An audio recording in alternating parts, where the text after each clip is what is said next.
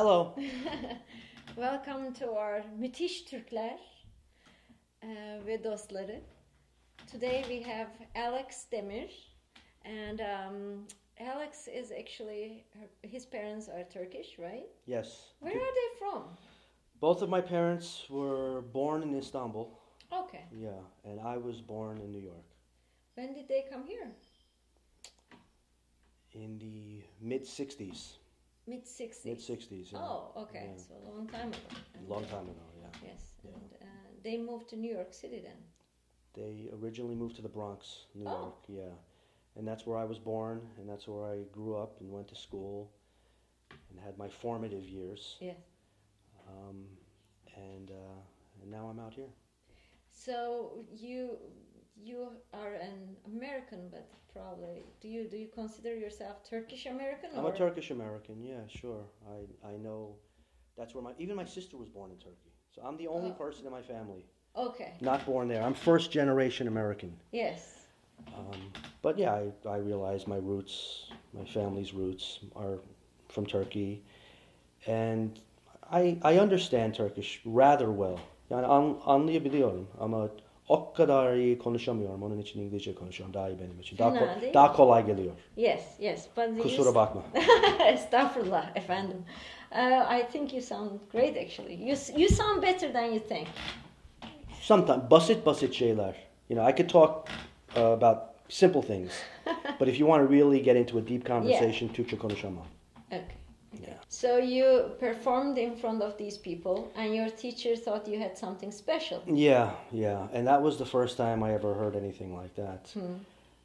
The first time I ever heard that I had talent at something that was legal. We should go there. Oh, boy. Oh, come on. Well, you know. Tell me, what kind of a kid were you? I was a troubled kid. Okay. Yeah, I was troubled. My father passed away when I was young. Yes. So that I had no male role model. And I was young. I was 15 years old. So I didn't know how to make sense of this. And I turned into a wild animal. Yeah. And unfortunately, you know, I put my poor mother through a lot. And yeah, there's no other family. There are no uncles. no, Nobody. They're all in Turkey. Yeah, you're like pretty much all by yourself here with a mother who's trying to make a living. I Exactly. guess. It must be very tough on everybody, though. It was, especially on my mother. Yeah. I made life very hard for her, and I feel terrible about that. I just had no direction, and I had, like I said, no strong male authority figure in my life. So I went crazy. I just turned into a maniac. Probably it would be easier for her to deal with it in Turkey because you know what can go wrong in your child's life in your own country. So you might be able to actually find ways. But like now I'm raising a kid here. Yeah. And I'm not sure what kind of problems could happen. So I don't have the tools. But thankfully my husband is American, so he's more aware of it. It might probably for a Turkish woman to deal with that, it was very hard. Yeah, she's in a new foreign culture. Yes. She has this son who she has no clue. She had no idea how to control me. It was just when I think about what I put my mother through. It's really. But then you found acting. Yeah, I found acting. Did it change? Did it get rid of your problems? Yeah. I finally had an outlet. Yes. An outlet that wasn't going to get me arrested. An outlet that wasn't going to put me in the hospital. And you could act a criminal. Exactly. Right. And now, you know, ironically, or not so ironically, I get cast in many roles where I'm a criminal, I'm a gangster, I'm a hitman, I'm someone who's got violence on his mind. I play those roles a lot. Do you take anything from your real life events? Like, are you one of those method actors, or are you creating your characters, or is there anything that belongs to you in those characters? Well, I grew up in an area where I was surrounded by those kinds of people. I didn't grow up in an area where I was surrounded by farmers, for Yes. example. So of course, it's much easier for me to play a inner city or an ethnic anything, whether Tough you be guy, a gangster or a right? tough guy, or even an ethnic blue collar construction worker or something. That's easier for me to play than, for example, a cowboy Yes. or a farmer or a nuclear physicist or something. I'd like to branch out and explore roles like that. However, I understand it's a business, and there are people who those roles come more naturally to than me. I would have to do a lot of research and meet with people, whereas someone else it would just come easily. Whereas for the roles I play, I've done my research. I lived that life. I grew up in Yeah. the middle of it, so it comes very, very easily to me. I guess also the director wants to work into the cliche and here's your person. You don't even have to explain it. Yeah. Here's the look. Yeah. But Yeah. it might get tiring after a while, or even annoying. Well, if that was all I did, it would get annoying. But luckily, I do other roles as well, where I'm not just. Okay. Yeah, I do other roles as well. It's just I seem to be cast a lot in those tough guy roles Yes. because they think I look like that, Yeah. the way I sound, and it comes easily to me just because of where I grew up. Yeah. That's So all. we skipped ahead. So you did your work as a student actor with this woman, and she had something to tell you, Yeah. and luckily it wasn't something negative, Yeah, and it changed your life. And It then did. what happened? it changed my life. So she gave me what she said to me, kind of lit a fire under me, and like I said, it was the first time I had ever heard that I'm good at something that's Yeah. not going to get me in trouble. And I started studying more with her class, other classes, and then maybe a year or two later, I finally built up enough courage to start auditioning for plays, off-Broadway plays. That was a huge step for me because nobody in my neighborhood, nobody in my family, nobody in my immediate or extended family had anything to do with acting. Yes. Had any clue acting, business, plays, theater, movies. It was like you might as well say, okay, you want to go to Mars, and Yeah. you want to be same thing. It's lonely. It was very lonely. But thank God I was going to classes. I was going to acting classes, so I was surrounding myself with artistic people in New York, in Manhattan. And then they exposed me to the art world, and that exposed me to Yeah. poets, and that exposed me to different writers. And so I was reading plays. I had an appetite for plays. I wanted to grow intellectually Yeah. and spiritually and emotionally. And unfortunately for me, college didn't do that to me. College just kind of left me cold. It was, I don't know. Maybe you just didn't find your people. Maybe it just didn't work for me. Yeah. Yeah. But it looks like you created some kind of a university out of this environment, almost. Yeah, so I started spending as much time as I could in Manhattan. Yes. And Was your mom a little bit relieved that you found something to do, or was it so foreign to her? Did she say, "Oh gosh, now here he goes"? well, she really didn't know that much what I was doing because I wasn't living with her at that time. Yeah. I had already moved out. Mm-hmm. In America, people move out of the house a lot quicker, a lot Yes. sooner than they do in Europe. And I had already moved out. I was living in my own place. I was supporting myself by driving a taxi, Oh, nice. which talk about an acting class. That is, you're listening people's stories. Oh my! Just riding the subways and driving a taxi in New York Yeah. is all the acting school anyone would ever need. So I was driving a taxi. I was supporting myself, and yeah, I created this artistic community, or I joined different artistic communities, and it saved me. It saved me from. It got me out of that closed-minded blue collar world, and nothing. Blue collar people are wonderful, but there's a kind of this is the way things are, and that's it. Yeah. And I got out of that world. Well, they're busy with now because they Okay. have to survive. Yeah, Right. absolutely, and I understand that fully. Maybe. Yeah. But I just had a thirst for different things. And then you did theater. Yeah, so I did plays. I did several plays, off-Broadway plays. And I got good reviews each time, and I would start hearing the same thing, whether it was from the director or different actors in the cast, or just people from the audience who would find me after the show, they would all say the same thing to me that my very first acting teacher said. They would all say, you know, you have this thing, you're interesting to watch. Mm-hmm. You're just interesting to watch. Wherever you go, I look at you. I don't, I just want to see you. So I think you belong in front of a camera. And I didn't know. At that point, I was just happy being a theater actor. Yeah. I had no illusions of being a movie actor. I had no clue what that meant. I was happy in New York doing theater. It was fun. I enjoy it. But I heard this over and over and over, and something came over me, and one day I packed up my Chevy. It was a Chevrolet.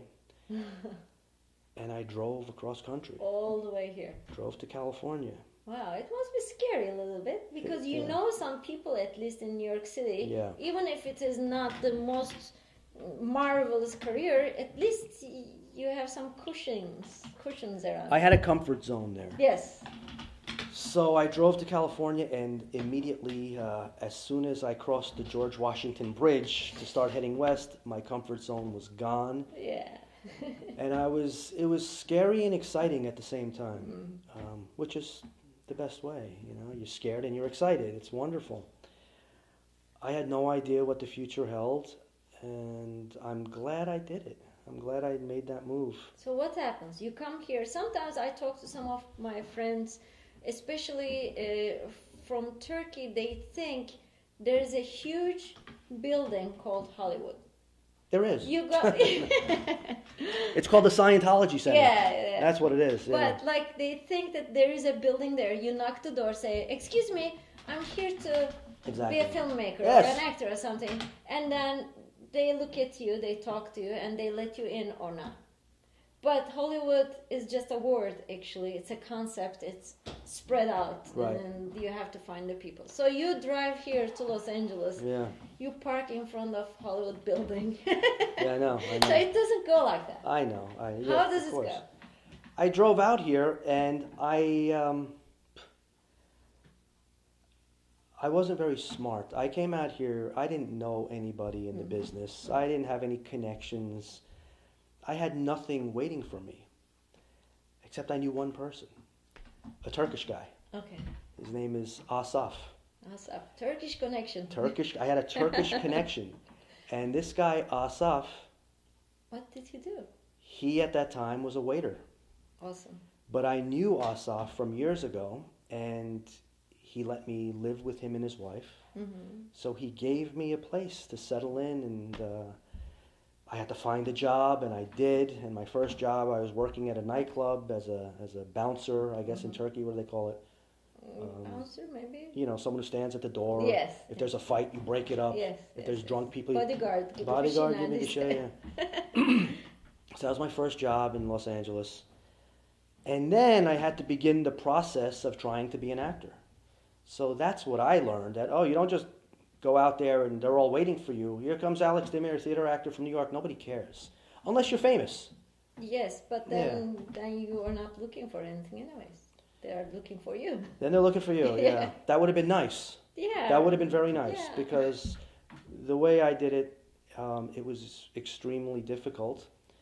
So what did you do? You auditioned? Yeah, What I did got you a do? job first, and I started making money so I could help Asaf and his wife, and then eventually get my own place and live and pay bills and all that, and just deal with the basics of life. And then I just started auditioning for anything. And of course, I wasn't in any union yet. I wasn't in the actors union. I didn't know anybody. So I started auditioning for anything. Student films, non-union, non-paying things that some filmmaker is doing, just anything. Because in this town, everyone has a headshot picture and a resume. But, you have to get a demo reel. Yes. That shows your work in front of the camera. And even that, now everybody has that. But Yes. but still, that's what you have to do. At least Also I do. connections. And you meet people. Yes. You meet filmmakers, you meet actors, you meet writers. You never know who's going to make it. You never know. Yeah. So that's what I started doing. First, you have to go to those auditions. First, you have to get the audition. They have to pick you to come in and audition, that's a miracle in itself. Yes. Because you have to remember, for each role, even if it's not paying anything, there's probably a few hundred, if not 1,000 or more people waiting there, submitting their pictures, or their agents are submitting their pictures for that role, for that one role. So you have to get the audition. and you have to be very thick-skinned. Oh, yeah, which is the biggest lesson of all for me. Yes. Um, So what was it like when, I'm sure you got rejected many times and you Of course. left everything for it. What does it feel like? Like, how do you not crawl and cry? well, you do sometimes. Yes. You do. But How do you get over it then? how I got over it was realizing I really had no other choice. Hmm. Or how do you manage to make it not feel like it's a personal rejection? Like they're not rejecting your talent, or they do not like you, but they just don't need you right now. Like, how do you prepare yourself to that? Well, that's the spiritual lesson in all of this, because we do tend to take things personally, Yes. and maybe that's ultimately the reason why I'm an actor, is to, well, I know it is. It's why our paths choose us. It's about spiritual evolution. It's about growing in those kinds of ways, not taking things personally, not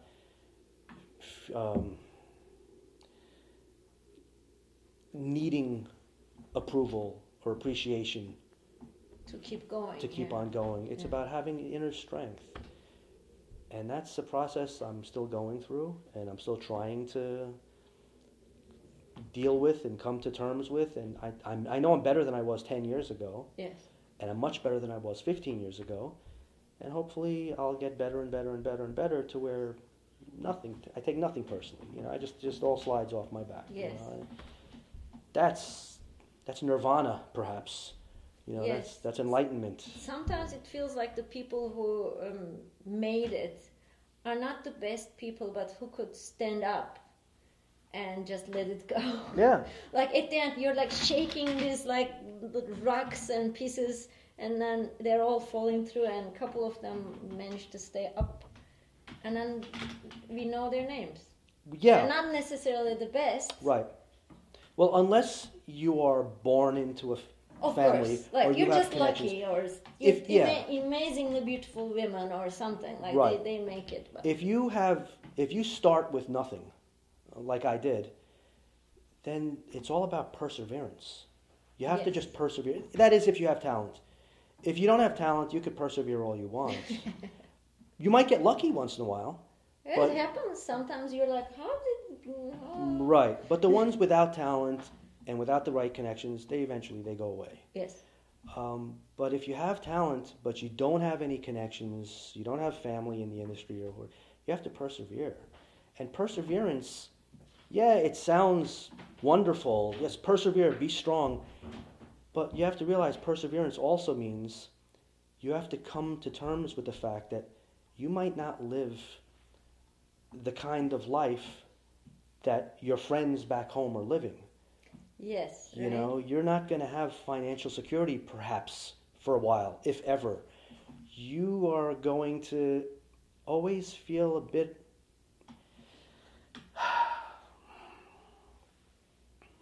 unsure of things, unsure of the future, because you don't know when your next acting job is going to come up. It's so out of your hands, Yes. is what I'm trying to say. So, I don't know if that answers your question. but, It does, because sometimes people think that it's only about you memorize your lines Right. and they find you. Yeah. But an actor has to deal with lots of other struggles. Sure. It's not only itself. Like, you can't even focus on acting sometimes because you're so busy with other things, right? Absolutely, it's life. Life always comes into play, and you have to deal with life. Turkish. My cat. Your My cat is your sneezing. cat sneezed. She has a cold. Zavallı. But listen, I don't want to make it sound like all doom and gloom. No, but it is, if you give a dose of reality to people, Right, at right. least they think, do I really love it? enough Exactly. to just leave my country or leave my family or leave my comfort zone or leave my education. And if I love it, that's okay. You have to love it. You have to know that there's nothing else. There's nothing else for you. Otherwise, do something else. Live a normal life. Be happy. Have a nice house with children and get married. And Yeah, that's a good way that's to... wonderful. Yeah. Yeah, that's wonderful. So you came here and started auditioning. Yeah, I started auditioning. And what did you get first? Do you remember? Well, like I said, first you have to get the auditions. Yes. So what I was realizing is, wow, I'm not getting very many auditions. What's that all about? Then I understood, the reason is because for each role there's over 1,000 people trying to get that audition. Why are they going to pick you? Yeah. So, but then eventually when I did get an audition, I had talent, just to be honest with you. So when I had an audition, most of the time I would get the job. Unless it was something that completely didn't fit me. Yes. But then I would think, well, why did they call me in for an audition? They saw my picture. But sometimes still. I think they want to just keep that person on the side, right. just to know, you know. Yeah. And even those experiences were valuable because I would go in and I would audition for a role that there was no way I would ever get it, but I would leave an impression in the filmmaker's mind. They'll remember. And they remembered me 3 years later, 4 years later, 7 years later, and I would do a film with them because they remembered me from 7 years ago. That happened not too long ago. So I would audition, and then when I did get the parts, okay, we're talking about non-union, low, if any budget project. Maybe they'll give you a bagel or something. Maybe, a slice of pizza. They'll feed you a little bit. I did many films for pizza. Yes. But what it all comes down to is you have to push all that stuff out of your mind, and at some point it's just about the work. Mm-hmm. That's it. It's all about the work. So what's going to happen with this project, the budget, the food, I got to pay my electric bill, I got to pay my rent, I have to get car registration, my mother's saying, come back home, what are you doing over there? All my friends back in New York are getting married, they have children, and I'm worried about paying my phone bill. All this stuff has to leave your mind, but stay somewhere because that's what feeds you as an artist also. Yes, of course. But eventually, it just has to come down to the work. And I've maybe because of my training in New York, maybe, who knows, some kind of genetic thing, I don't know, but I've been able to do that. So when I would do these little non-union, no-budget projects, my work stood out. And like I said, the director would remember me. And the next project they did, if there was more money, they'd put me in it. Yeah. And the next, they put me in it. And that's how I slowly, from the ground up, built a career. Yes. And now I'm at a point, it took a long time. But now I'm at a point where I'm making money from acting. Sometimes very good money. Sometimes very, very good money. And filmmakers call me and ask me to do their project. And so you're at that point. Yeah, I'm not a star. I'm not famous. However, there's a small circle of people who know of me and who know of my work. And you're able to work what you love and make money. I mean, I'm nobody gets to do that. Very few people get to do that. I'm doing what I love. I get paid for it. And more importantly, every once in a while, I get to tell a story that I think is important. Yes. Every once in a while. Are you writing? No. I tried. I don't have a talent for that. Okay. I'll be honest. But I tried. It's just like you need to try everything. Yeah, of course. I tried ballet at one point. I can see. Try anything, yeah. But no, I'm an actor. I'm a vessel. I'm a vessel for the writer. Okay. I'm an instrument. Yes. I can play any note you want. Have you ever been in? I'm sure it happened to you because sometimes, like when I sing some pieces that are written by some modern composers, I love some of them. I despise some of them. I try to do my best to make a value, to put a meaning into that. Did you like have scripts you're like, oh, this is just awful, this is stupid, but you know what?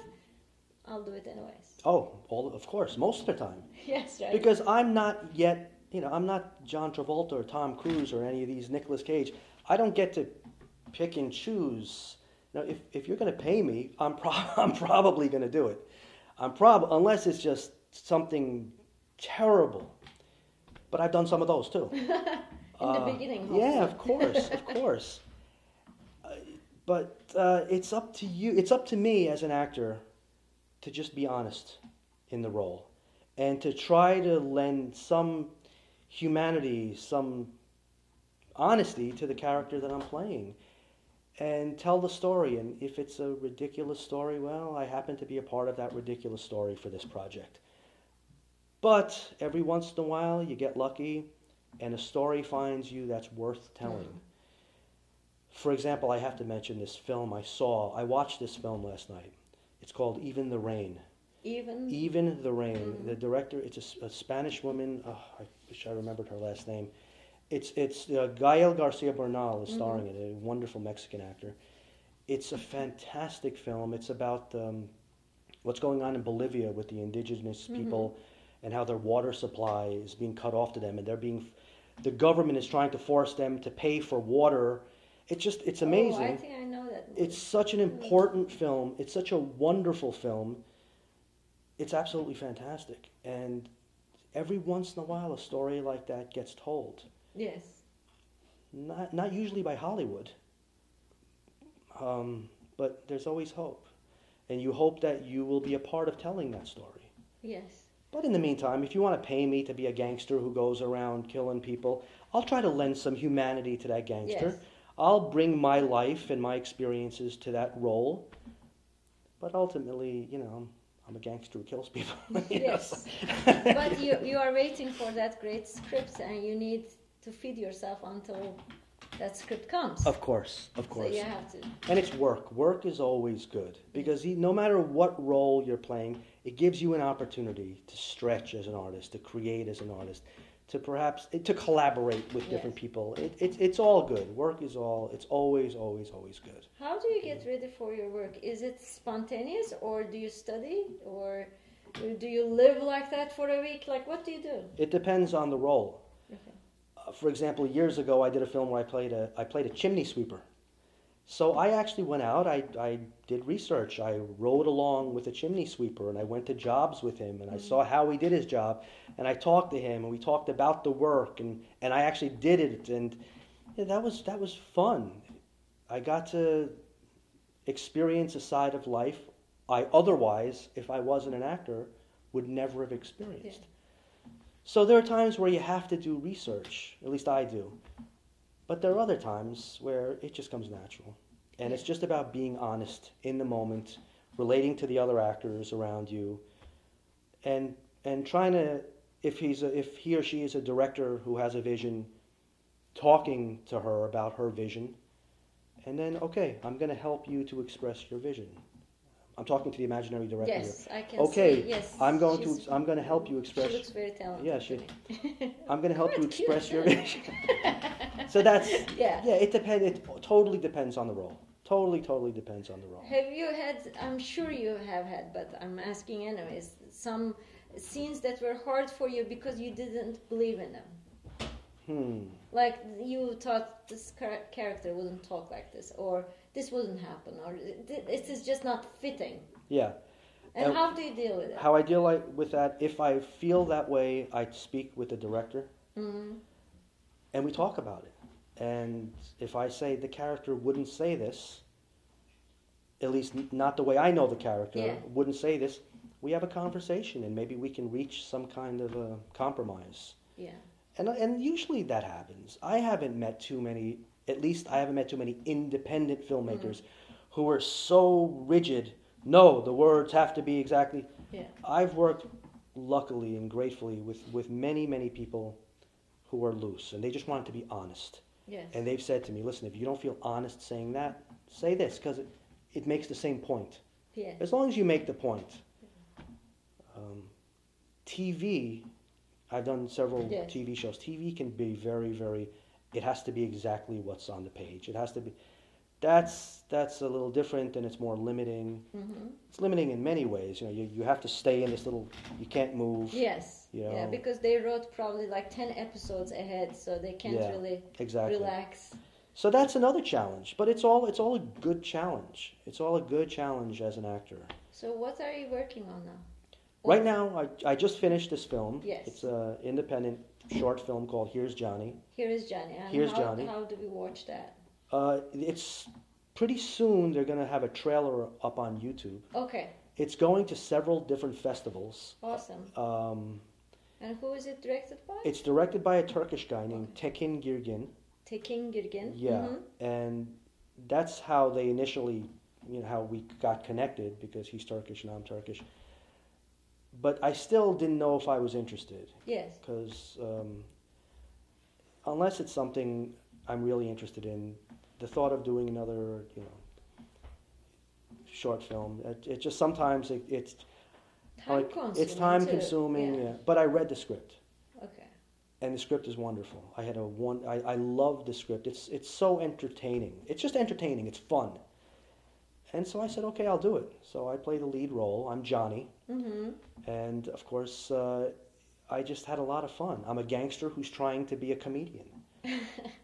So I have these two sides. I have a side of me where I live in this violent world, and I commit violence as my job, but I also want to be funny and make people laugh and tell jokes. So it was fun for me to do. It shows different parts of Yeah. your acting also. Yeah. It's very nice. What's coming up? Do you have What's project- coming up right now? I have no idea. Something could come up this afternoon. Isn't that how it is? Yeah, and that's part of the joy of it. Yes. You don't know. That's also part of what makes it so scary, but that's also part of the joy. You never know what's going to happen next. I've gone from one day, I don't know what I'm going to eat. Yes. I don't know. I have no money for dinner. And then 2 days later, I do an acting job, and I've got tens of thousands of dollars coming. It's amazing. You don't know. Yes. You never know. And you have to just get used to this not Yeah, knowing. yeah. You have to just get in. You just have to dance the dance Yes. and enjoy it, and be okay with not knowing. Be okay with that. Well, it sounds like, with your experience, they want such polished people in front of them. It has no space for maybe a crossover person who has an accent, who is just for a Turkish person. I'm talking about, like, since our target audience are the Turks in America, if somebody is dreaming of this lunacy, because it's a crazy thing to do, Yeah. but it's completely worth it, but it's crazy. Sure. For a Turkish actor, even the tiniest bit of an accent will not be accepted, I'm guessing. In thousands of people, they don't need that.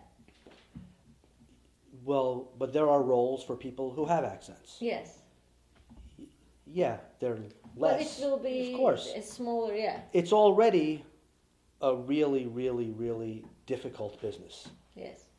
Now, if you have an accent, that makes the roles even less, Yes. more, minimizes them even more. So, And it's not a minority that has a presence. I Exactly. mean, if you had a Spanish accent, you could do it. sure, Because there is a presence. that's of very that. marketable. Yes. That's very marketable. Yes, Yeah. but this kind of rare nationalities in Hollywood, it's Right. tough.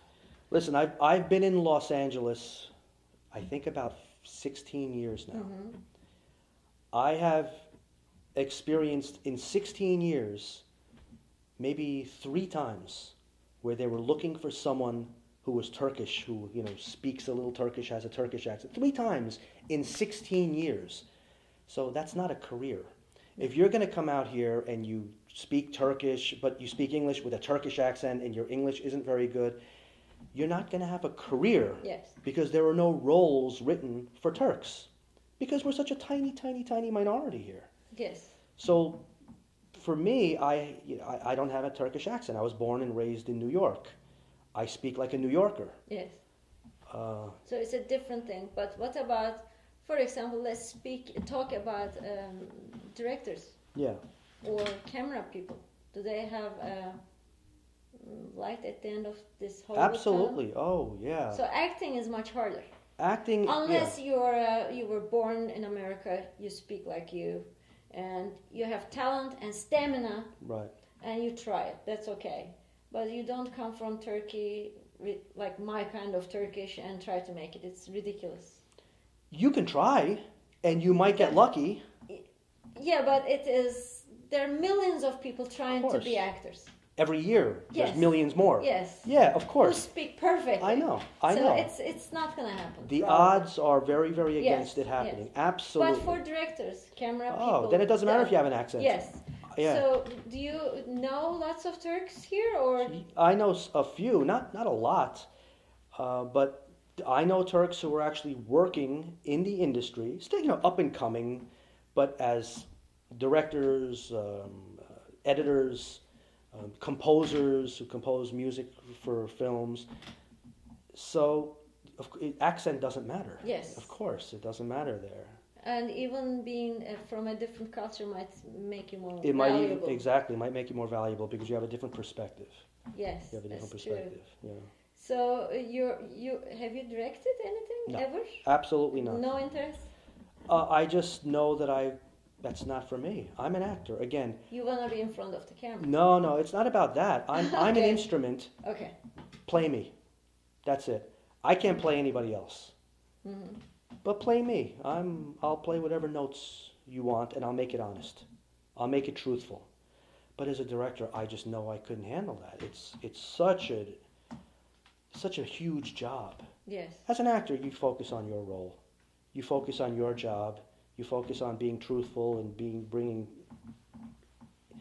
integrity to your work. But as a director, you're responsible for everything. There's no way I could do that. I'd be kidding myself if I thought I could. Yeah. I know my capabilities. I know my limitations. Mm-hmm. It's already too much to handle anyways, right? This career is some monster career to begin with, right? To tackle. Well, and it's interesting because as we know, many actors, when you talk to them, they really, I want to direct one day. Yes. They all want to Yes. direct. I don't want to direct. I like being an actor. I just want interesting roles and projects that I feel are important. And then the ones that aren't that important, I'll make it work. Yes. I'll do my part. What's your most proud movie? Or television, doesn't matter. It doesn't even have to be a big role.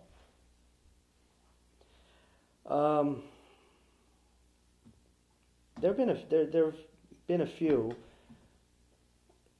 but I have to mention, well, this latest one, just because it was so much fun. I had so much fun doing it. I was so grateful doing it, and every day I would just sit somewhere and think to myself, "Wow, I'm having such a great time. I'm doing a role I'm enjoying so much. I'm collaborating with people. We're having fun. So that's why this latest role in Here's Johnny was just a wonderful, wonderful, wonderful time. And that's so important because you need those to keep on going. But as far as important projects, see, I have to think long and hard about that. I have to mention a short film I did several years ago where I talked to you. I played a chimney sweeper. Yes. It's called Well Sooted. Yeah, I saw that. It's awesome. Yeah, it's and listen, it's not a film or a story that's going to save the world or anything, but the way the filmmaker, his name is Artu Tufekcioglu, the way he told the story, he brings you into this world and you just suspend what you think the world or reality is for a while, and you're in this world of chimney sweepers. It's just, I was blown away. See, and that's why when I look at someone like him, a filmmaker like him, I was blown away by what he did with that script. It takes such a talent. So I mentioned that role. Well suited. Yeah. Well suited. Yeah. It's a great movie. I saw that. Yeah. Are you considering a career in Turkey ever or not? If a role comes up, and I mean, people have spoken to me. Would you from do Turkey. a fully Turkish language film? As long as it was okay that my character had an accent, and he spoke in broken Turkish. But you could probably just memorize the lines, and I mean, you're an actor. Evet ama aksanım var tabii. Amerikan, Türkçe konuşursam aksanım var. Hemen anlıyorsun. Bu adam Türkiye'de doğmadı, Türkiye'de büyümedi, Türkiye'de okula gitmedi. Ama yine de still there could be some project. Olabilir, tabii olabilir. What would you like to tell me? I mean, I talked about some things that I thought you would be interested talking about, but tell me what you want to talk about. Because we are promoting you after all. Okay. What I would like to talk about? What did we miss? Documentaries. My favorite films are documentaries. Okay. By the way. And I just saw one recently called Mines in the Water or Mines in the Ocean. It's about the dolphins and what human beings are doing to the oceans, and particularly how it's affecting the dolphins. And I think it's very important for everyone to watch. And another one is Peaceable Kingdom, about the factory farming industry. And I'm a huge animal rights activist. Yes. That's my passion, you know, other than acting. I care a lot about the rights of animals and animal abuse. And I don't want to get all preachy and tell people you can't eat meat and all that stuff. No, but